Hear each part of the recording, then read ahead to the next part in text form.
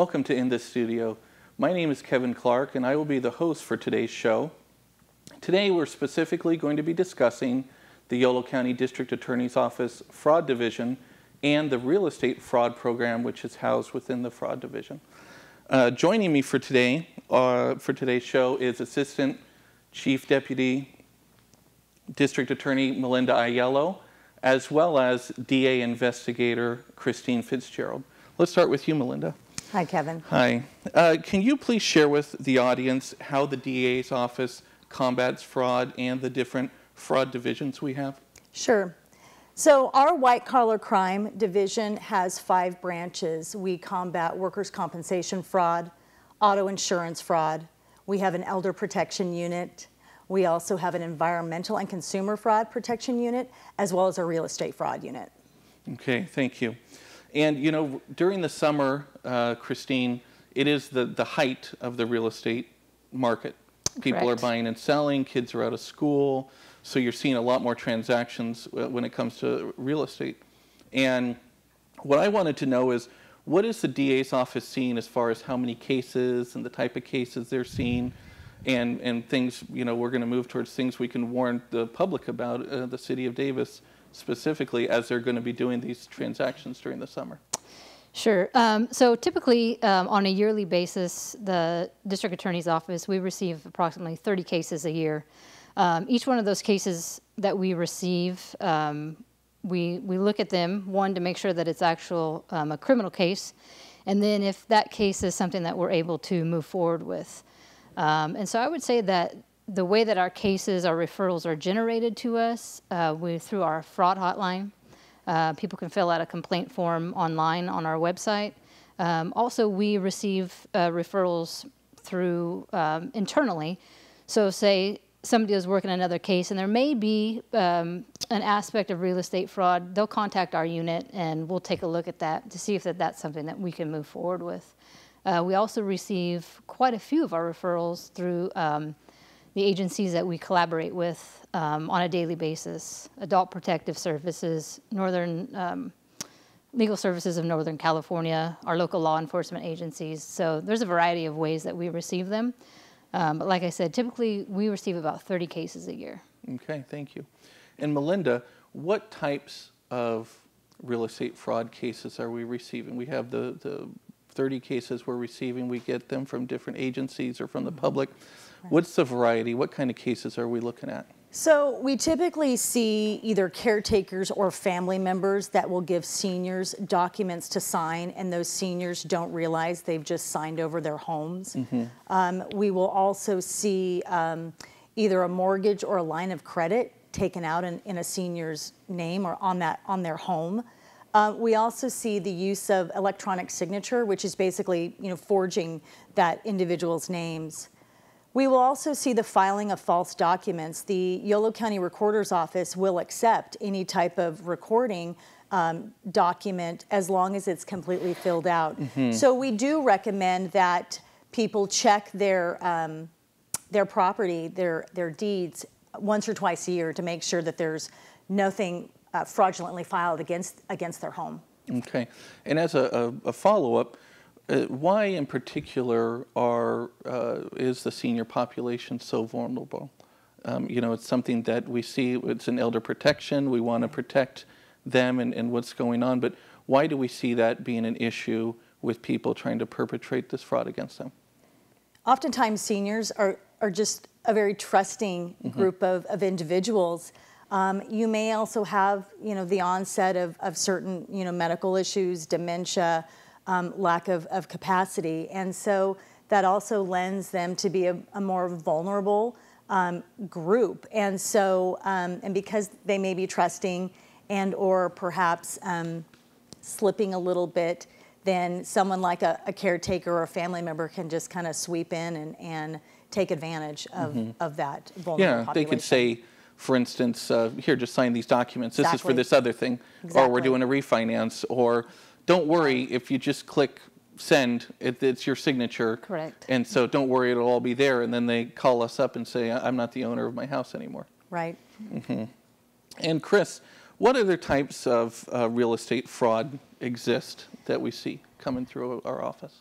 So I think one of the biggest things that we're seeing right now is wire transfer fraud. And so typically what will happen right about the time of close of property, what these people are doing, the suspects or the fraudsters, is they're hacking into the real estate agent's email or the broker, their email. And then what they're doing is they're sending the individual who's purchasing or selling the home an email at the last minute saying the wire transfer information has changed, providing a phone number, different routing information. So if you are to receive one of those, make sure that you're calling your agent or the broker or the loan officer who you've been working with at the phone number that you've been contacting them at. And make sure that this is a legitimate thing, because wire transfer information will not change at the last minute. So also call your bank and find out if that's an actual correct routing number. The other thing is never respond to the email. Always call. And like we said, call the phone number that you've been using, because these transactions take a long time to buy and sell homes. So you've been dealing with your agent or whomever. So call them. Don't call the number that's in the email. And it's really on the rise right now because those are large sums of money that are going through these transfers. And so the fraudsters are getting that and they're intercepting that money. And once that money's been intercepted, there's not a lot that we can do to retrieve that. And it's important, like you said, to follow up with those phone numbers. If you see that different phone number or the email looks a little different or the email address it comes from looks a little strange, it's usually not right or too good to be true. If it's like, oh, just do it this way, just do it that way. You're like, oh, that might not be what was set up through the bank or through the title company. And so just go right back to the agent you've been working with. Correct. Okay. Now, Melinda, how is the DA's office dealing with these type of cases? How they're charging it? What are the consequences for these perpetrators and suspects that are trying to commit this fraud? So there are a number of penal code sections that we can charge. One of those is Penal Code Section 115, which is filing of a fraudulent document. That is a felony. We can also charge things like theft from an elder, forgery, if we can show that the documents were in fact forged. And those charges are felonies. As part of a sentence, we can get restitution for the losses that an individual suffered, and it can come with jail or prison time. Okay. And Kris, what are some of the tips for our audience to avoid victimization? Melinda just spoke about, what we can do, but that's after the fact. We want to see if we can get information out to, the city of Davis and before anything happens, anything bad happens. So to prevent them from becoming victims, how can they protect themselves and be vigilant? Well, I think if anybody has ever purchased or sold a home, you know that there's a lot of paperwork involved. And so, we say, make sure that you're reading everything that you're signing. It's a lot of paperwork, and we know it's going to take a lot of time, but make sure that or you have somebody with you that you trust who will help you with that paperwork. But make sure you're reading all those documents. And if somebody says, oh, don't worry about it, just go ahead and sign, probably take your time, and even if you need to, say, you know what, I'll be right back. And make a phone call, call the district attorney's office and talk to one of us. Maybe we can give you some guidance. And again, like you touched on earlier, if it seems too good to be true, it probably is. And the other thing is, if somebody says they're going to meet you, let's say at a coffee house or at a restaurant, make sure that you don't engage in that type of activity, because there may be something suspicious about that. Most professionals are going to ask you to come to their office. So make sure that you're doing that, and just be aware of those types of things. Yeah, so they say, hey, let's go grab a cup of coffee. We can review the documents there. And you say to them, I'd prefer to meet you at your office, and you get to kind of see what it looks like and see all the other people around, and they're not willing to do that. That's probably a red flag then, right? Correct. Absolutely. I mean, most of these people are professionals in the industry. So again, make sure that you're meeting them at their office. And you know, one last thing is make sure you're not doing any of these real estate transactions with cash. Make sure that it's some way that we can trace the money, you know, whether it be, you know, a wire transfer or some type of a cashier's check or money order or something. You know, never do anything with cash. Yeah, and that's really important. One, you want a receipt of what you've been doing, and two, it really helps when we're looking into a case as well, because that receipt of transaction is evidence, whereas a cash exchange, you don't see any documentation. Correct. Okay.